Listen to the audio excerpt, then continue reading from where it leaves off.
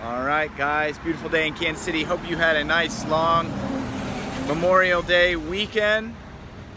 Wanted to talk a little bit today about, and we posted about it last week, but PIAA's proposal to go to 12 weight classes from 14. I read a few articles and thought about it a little bit.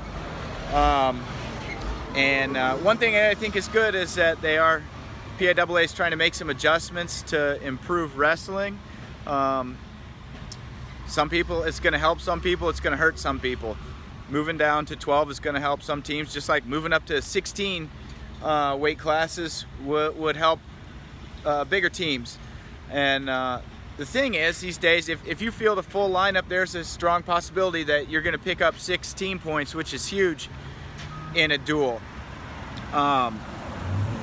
My understanding is that PIAA is proposing this to NFHS, and even if they don't pass it, that PIAA is going to move to 12 weight classes in 2020-2021 season.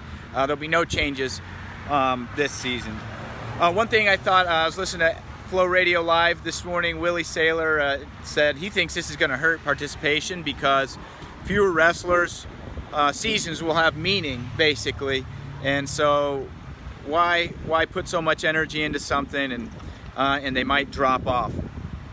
For Pennsylvania, that's a 2-class state. They take 20 to state, and so they'll drop from 560 wrestlers to 480 in a state that's that tough. When I was thinking about events, and there was an example in one of the articles, I'll put the articles down in the description, is so what happens when there's a transition period, or if transition period before other states go down to 12, or if NFHS just doesn't pass and PIAA has different weight classes.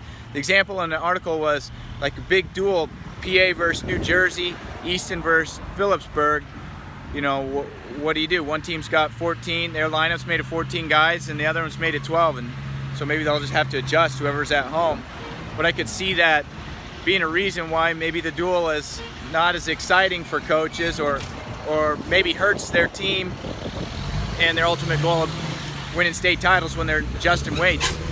But also on that same idea, it's like Powerade tournament. I counted 12 out of 52 teams that were from out of state. Now they're making significant changes to their lineup to go compete in that tournament. And the other one is the Dapper Dan, or the now it's called Pittsburgh Wrestling Classic. Pennsylvania's finest versus the United States, and so it's kind of like, it'll be like a catch weight for some guys. So how's that going to work out? It might be worth reaching out to some tournament directors out there. And then let's assume that the whole country goes down to 12 weight classes. You got states like California and New Jersey with 1 class. California, 12 state champions for 1,000 schools. That's insane. Will that be the reason that California moves to at least 2 classes? And what would Jersey do there? A little bit different situation with maybe a smaller population, but New Jersey is arguably, it's one of the toughest states already.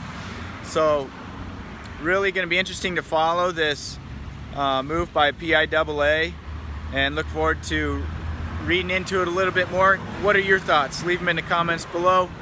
Please subscribe, and have a nice day.